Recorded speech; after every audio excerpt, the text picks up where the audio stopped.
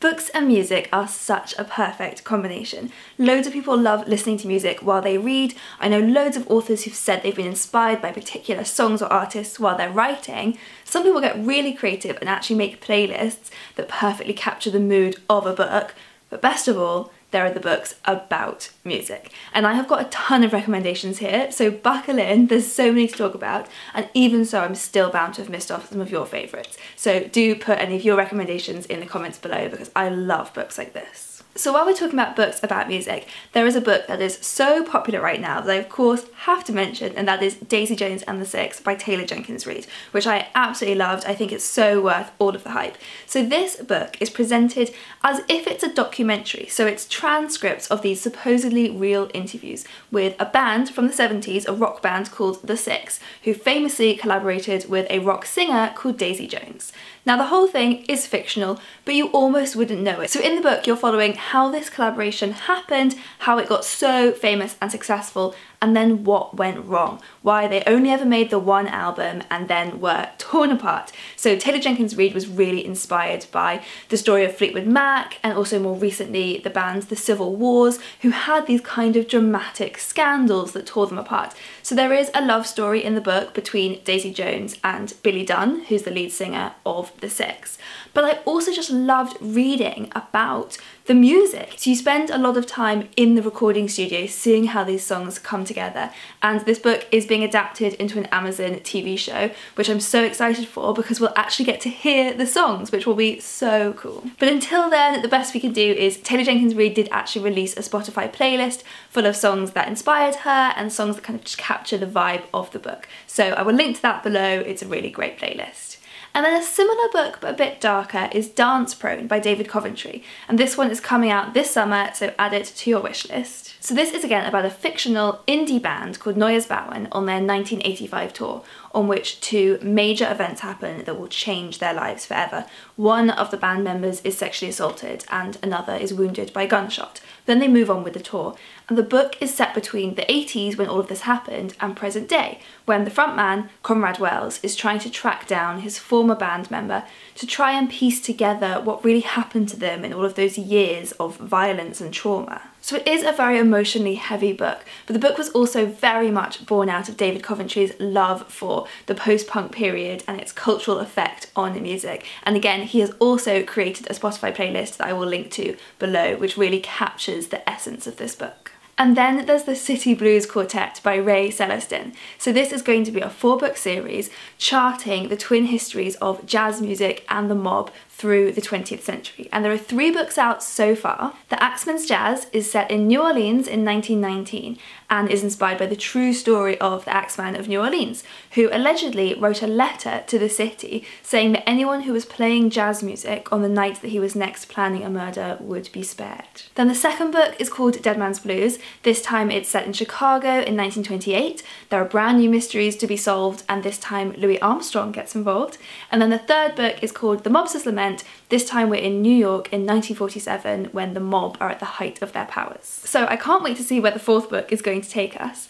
And then, for something much more sweet, The Music Shop by Rachel Joyce. And Rachel Joyce is just the queen of books that are simultaneously heartwarming and seriously tear-jerking. So this one is set, obviously, in a music shop in the 1980s, and it's about a shopkeeper called Frank, who's got this amazing gift for music therapy. So he's a bit like the woman in Chocolat, who always knows exactly which chocolates her customers need. He's got this incredible knack of knowing exactly which piece of music will soothe his customers' particular emotional woes. So he runs this lovely shop, but a local development company are now planning to demolish all of the shops on that street to make room for a new housing project. So he has to deal with that, and he's also doing battle with the record companies who now want him to stock CDs instead of his beloved vinyl. And you can really feel Rachel Joyce's love for music coming through in her writing here, as well as her depth of knowledge. There's so many composers and artists and genres and phases of music explored in here. And next for a classic, the Mambo Kings play Songs of Love by Oscar Hijuelos. So this song won the Pulitzer Prize for Fiction in 1990 and was actually the first novel by a US-born Hispanic writer to ever do so. So the book chronicles the last hours of this fictional musician, Cesar Castillo, who immigrated to the US with his brother in the 50s and enjoyed some rather short-lived fame after he and his brother appeared on an episode of I Love Lucy. So in the book, he's sitting alone in his hotel room, looking back on his life and career, all while listening to recordings of his band, the Mambo Kings. And several real-life mambo musicians are weaved into his history as well, and the whole book is told in this really rhythmic prose that kind of echoes the rhythms of Cuban music. Next, An Equal Music by Vikram Seth. So this is a book I read a long time ago but loved it. So this is a love story between a violinist called Michael and a pianist called Julia, who broke up many years before but have now come back into each other's lives and rekindled their romance, even though it's now much more complicated. Julia is now married and has a child. And there's a lot of love for classical music in this book, but even if you're not particularly familiar with classical music, which I'm not really at all, the book does a really good job of sweeping you along and really kind of bringing that music to life for you. But Julia has a secret which she's been hiding from Michael and everyone in her life, which is that she is going deaf. And so her relationship to the music that she loves so much is changing. And then there's Nocturnes, 5 Stories of Music and Nightfall. This one's by Kazuo Ishiguro. It's his first and so far only short story collection. And as you might guess from the subtitle, all of the stories are about music and musicians, and they are all set at the end of the day. And the stories are all linked by themes of regret and unfulfilled potential. And some of them are quite funny, some of them are much more sad. The final story in the collection is called Cellists, and this, according to the Goodreads reviews, seems to be a lot of people's favourite.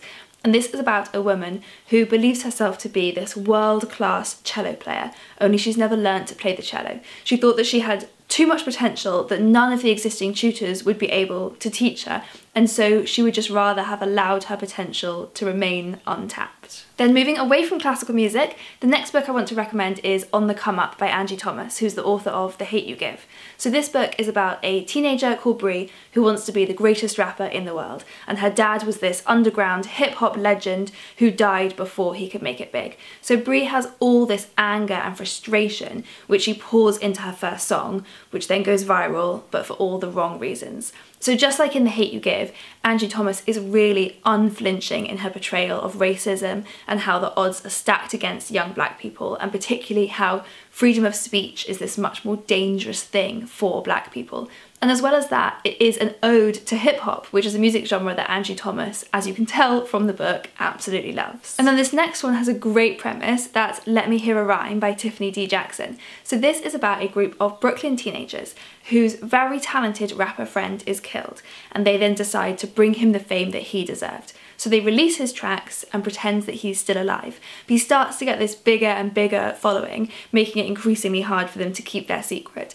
And the book is set in the 90s, so you literally see them out on the streets selling CDs. It's very much ingrained in that era, with characters who absolutely adore the music, which you can really feel in the book. And I could just keep going forever in this genre. There's some really famous books I haven't mentioned yet, like High Fidelity by Nick Hornby, which is set in a record shop, or The Commitments by Roddy Doyle, which is about a group of mismatched and not particularly musically talented people who form a soul band in Dublin. And both of those have been made into movies and stage musicals. But I thought I'd finish on 2 slightly different recommendations. So the first is just a more general recommendation for a poet, and that's Kate Tempest. She is a writer, lyricist, performance poet, recording artist whose poetry really reads like music. In fact, a lot of her poems are best described as spoken songs.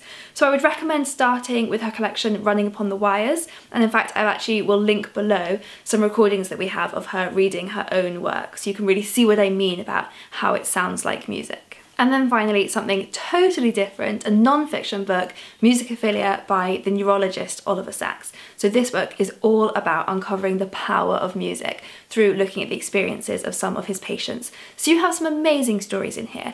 There's a guy who was struck by lightning and suddenly became obsessed with Chopin. There's a patient whose memory only lasts 7 seconds, other than remembering music. Or there are patients with Parkinson's who are unable to move unless they're listening to music, or stroke patients who are unable to speak unless it's through music. It's absolutely fascinating stuff, and for any music lover, it's just a wonderful book exploring quite how powerful music can be. So I will link to a whole playlist here of other videos we've got that music lovers will enjoy, and do leave your comments letting me know your favourite books about music as well. And of course, do subscribe to this channel for new videos twice every week. See you next time.